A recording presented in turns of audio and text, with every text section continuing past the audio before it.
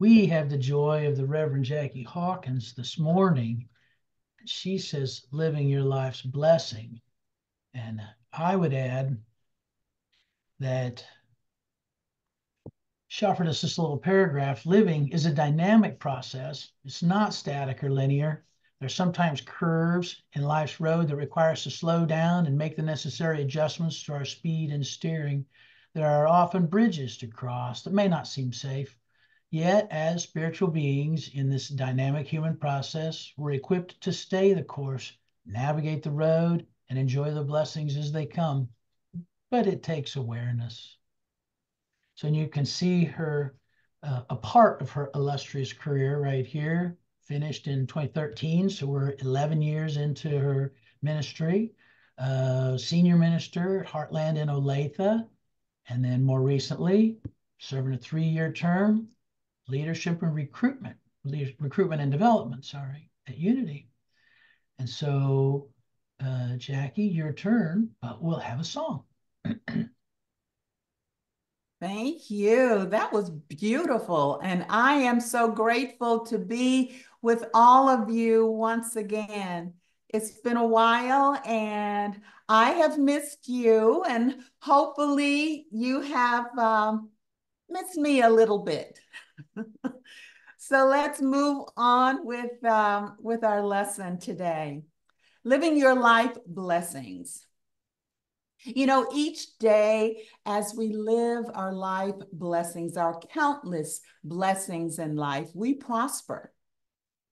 And it takes awareness of our blessings, awareness of our environment, noticing the beauty in all things, seeing, feeling, and touching the familiar and the unfamiliar. Appreciating yourself and others who may or may not look like you, who may or may not think like you, talk like you. It still takes awareness because life is multidimensional, it's dynamic. And when we live, we open ourselves to receive. And the same is true for giving. When we give of ourselves, our time, our talent, our treasure, we open up ourselves to receive the blessings of life. Because living true living, it's not static, it's not linear.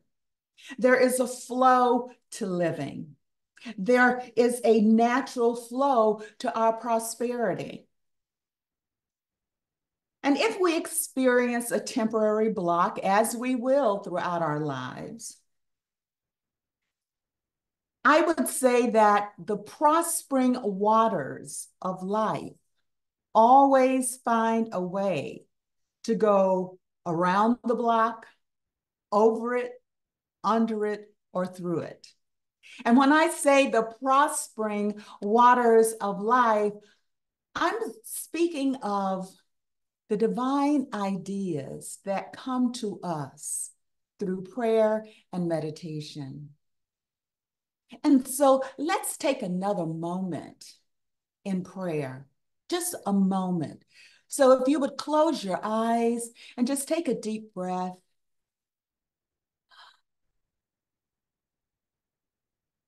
And as we breathe deeply, moving in that sacred space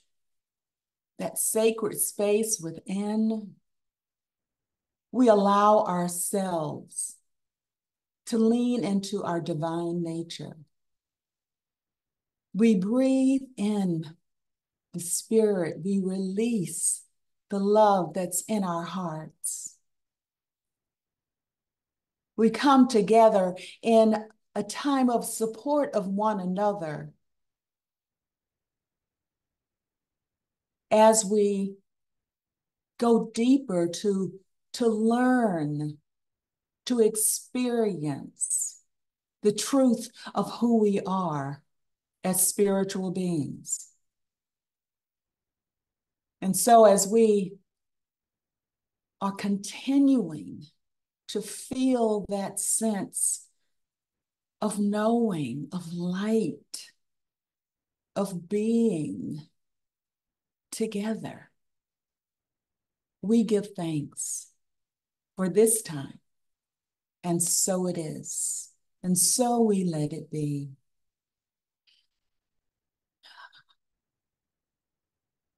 I always love to go into prayer to clear out the clutter that's often in my mind. I don't know about yours. But prayer helps us to think more clearly. And so at this point, I would invite you, now that we have some clarity, to think about a time when you did not feel as though you were in your life's flow. You felt that you were experiencing some kind of distress, some kind of block. It may have been a recent time, it may have been a time long ago. It could have been perhaps you had lost your job, a job that you truly loved and that you had planned to be there for many, many years. Perhaps a relationship that you truly were into was all of a sudden ended. Maybe your car broke down. Certainly happened to me. Or perhaps you have been recently diagnosed with a chronic illness, whatever the situation.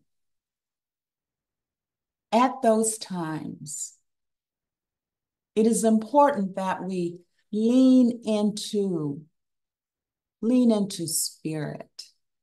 Take a moment to collect ourselves, to pray.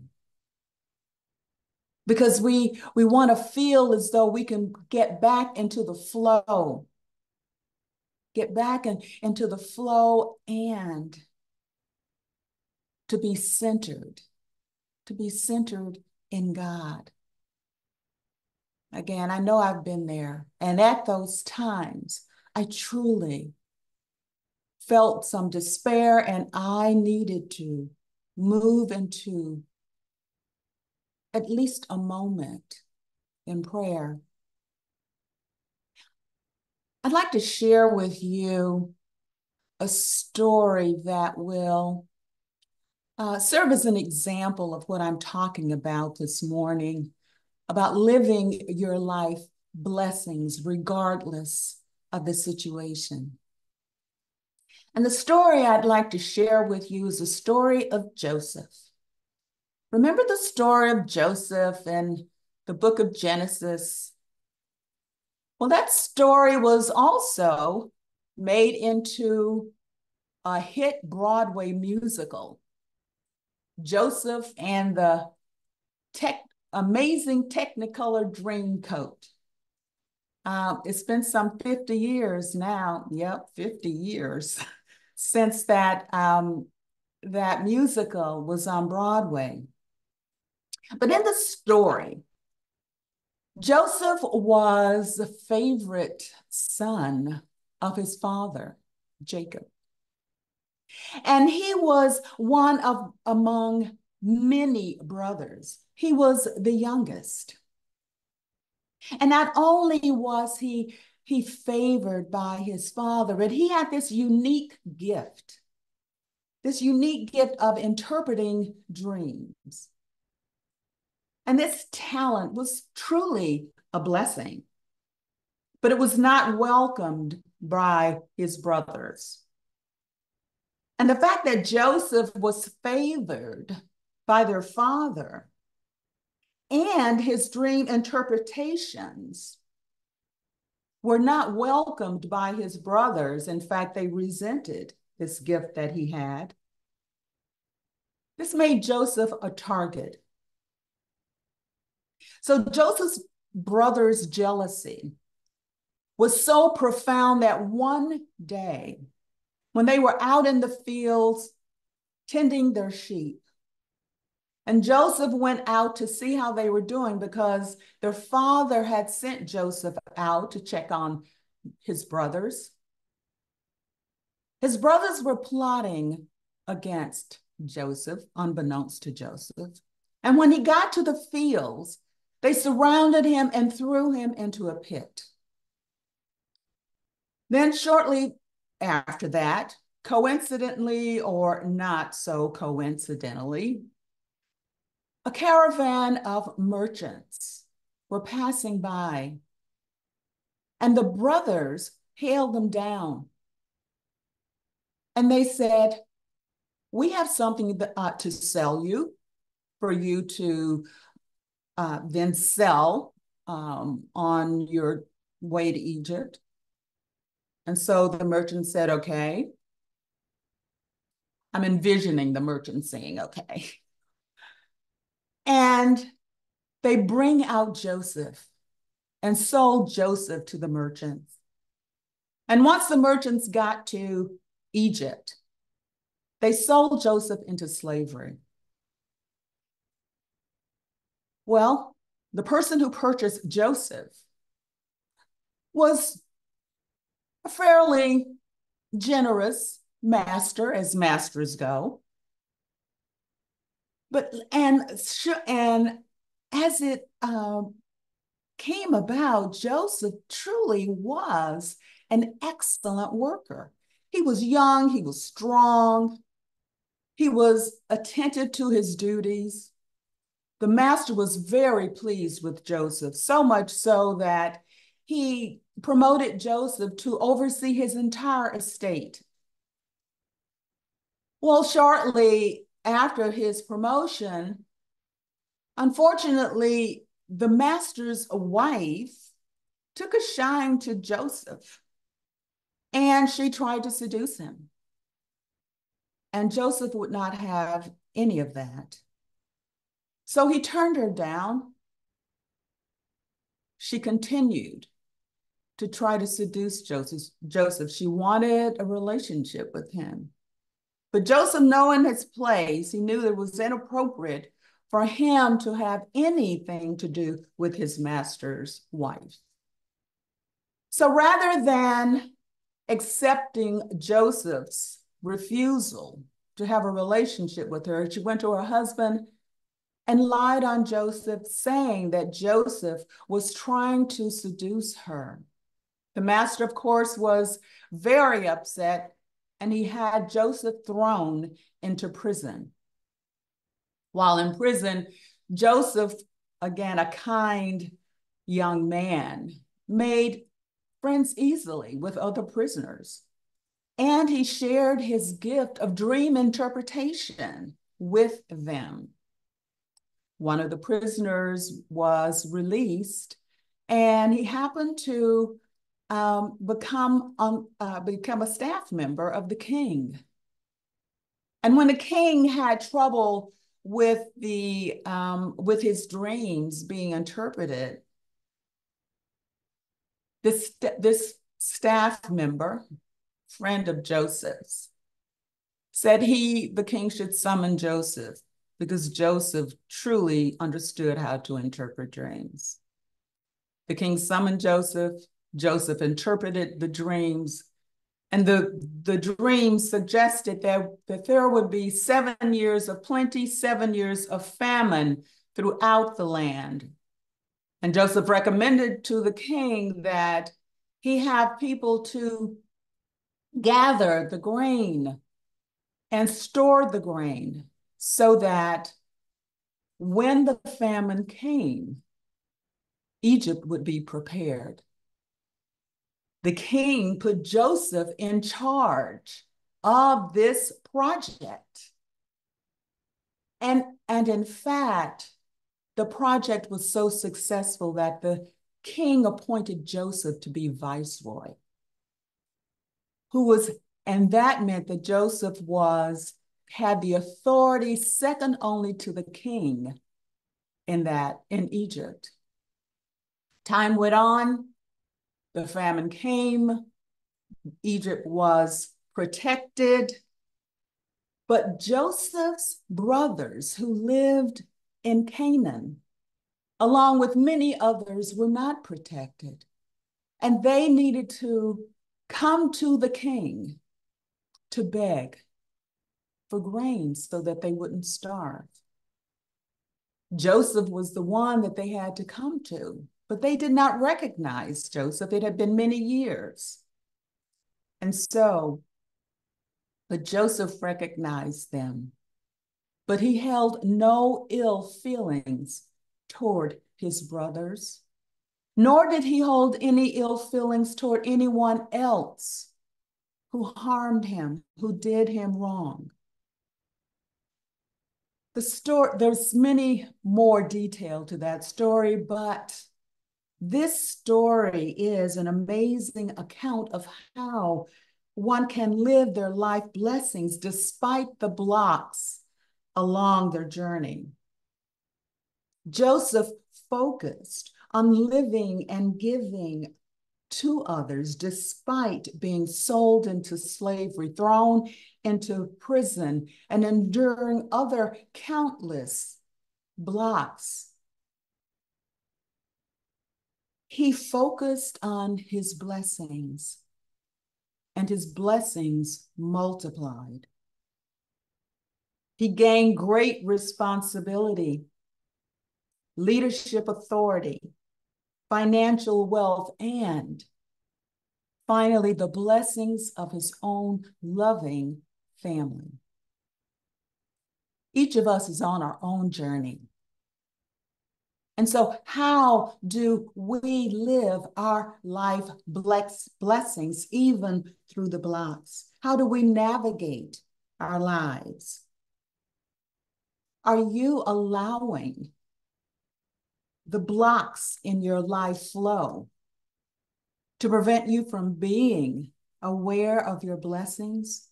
Do you perceive mistakes as permanent blocks to your blessings rather than growth opportunities?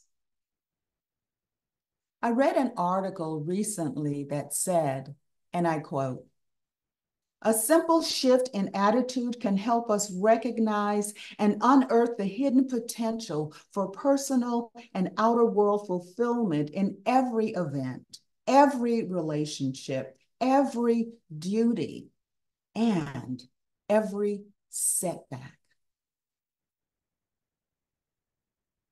Each of us can use every setback as a stepping stone to our blessings. And better yet, we can see the setback as the blessing. It's often our attitude, our awareness, our consciousness that makes the difference. As I said to some of you before we began this morning, last year I had a health setback, but I did not allow that setback to prevent me from doing the things that I truly wanted to do. There were some limitations, but I was able to carry them out. And one of those opportunities for living a life of blessings came when my granddaughter wanted me to officiate her wedding in New York City in Central Park.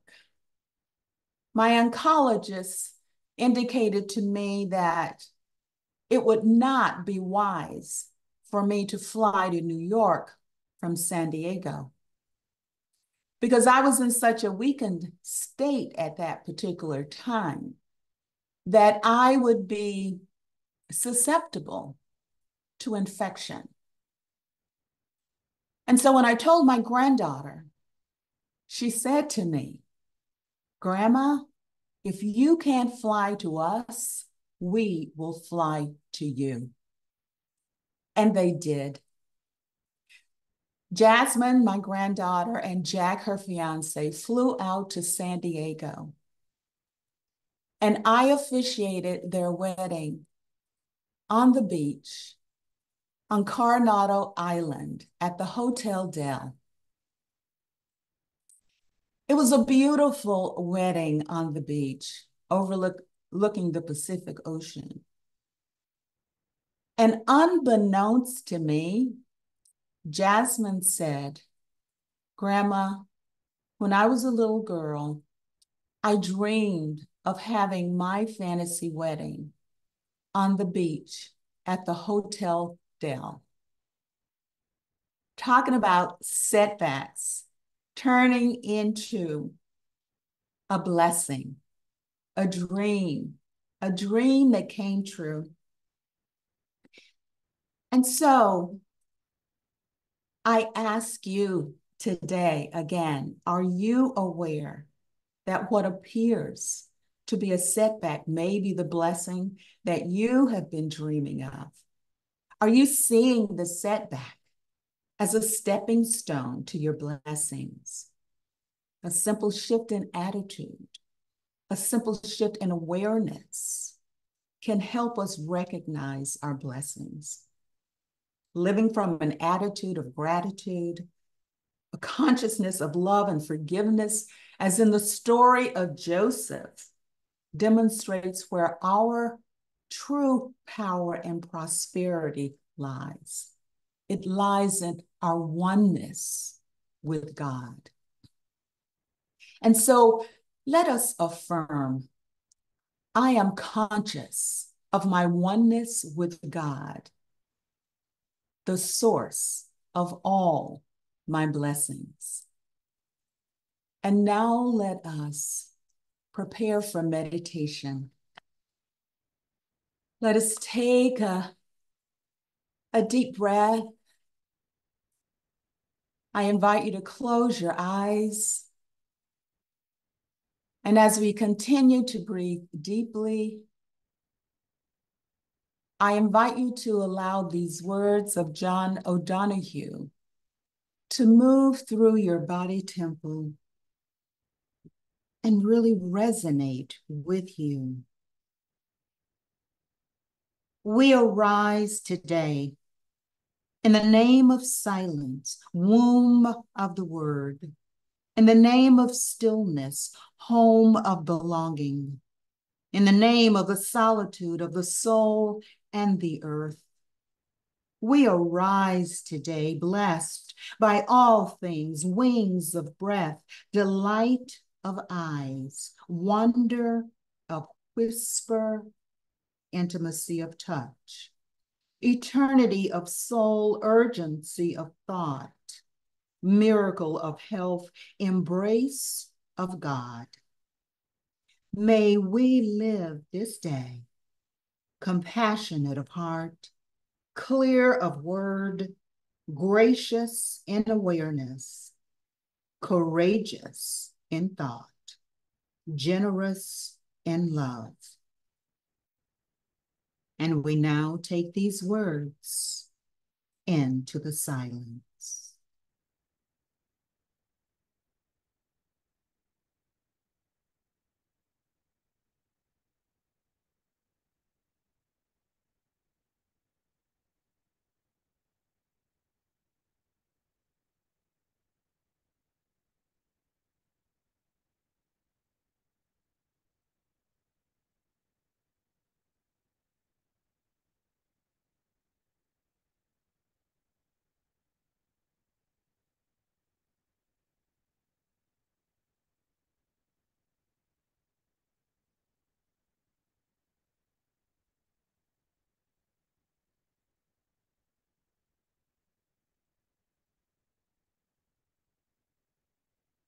As we bring our awareness back into the sacred space that we have created together, we know that we have communed with the divine, and we are indeed blessed. And so it is. And so we let it be. Amen.